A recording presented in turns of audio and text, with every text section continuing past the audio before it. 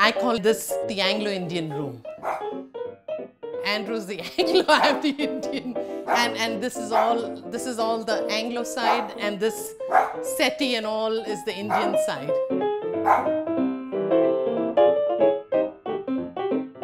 Well, you're attached to a point. You have your things, you enjoy them, as long as you have them. With all our moving, I knew the next move is going to come. It's going to be around the corner. So I've always accepted it. And also my parents were refugees, you know, from what is now Pakistan. They had to leave their home. India had an awful partition at that point. We had millions of people die. But they left everything. The home as we are living in it, they just left, they had to leave. The kettle is just boiling. We've had, actually, to be quite honest, lots of joy here. It is beautiful with the high ceilings. You don't see that in a lot of homes. And of course, the pooch wants attention. So basically, I'm a cook. To be quite honest, I bought this house for the kitchen.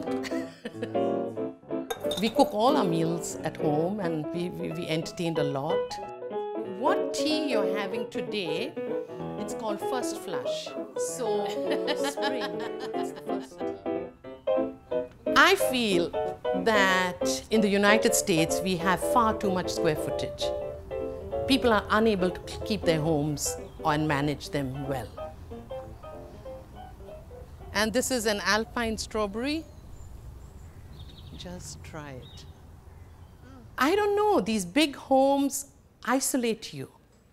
There is no family cohesiveness if you're in a big house and everybody's in their own room, the parents are separate. We've always lived like this.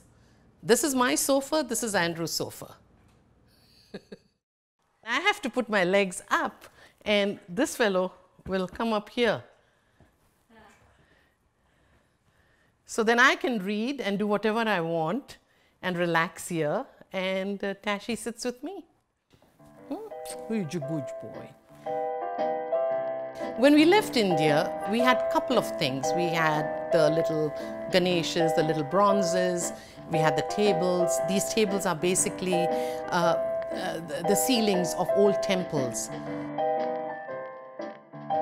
Artwork we've bought over the years from India, which basically is our first country of lovely, good things, you know. I just don't want something in my house that I'm not connected to. Again, I have to feel my little purchases.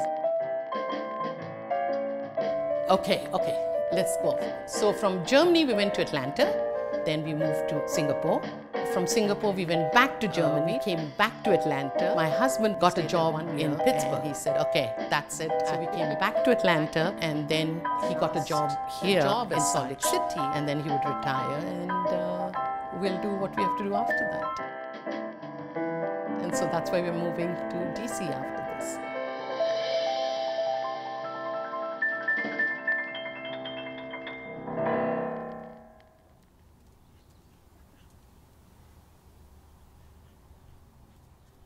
The garden will be the hardest part to leave.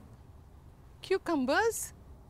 But as beautiful as this house is, and as comfortable it is, and as much as I love my garden, for me, life is like, you can move on, you know.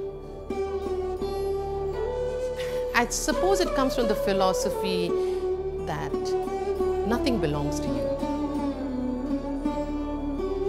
Tomorrow I don't have my stuff or anything, it's okay. One should not have very strong attachment except your own children, nothing else. Everything else is replaceable.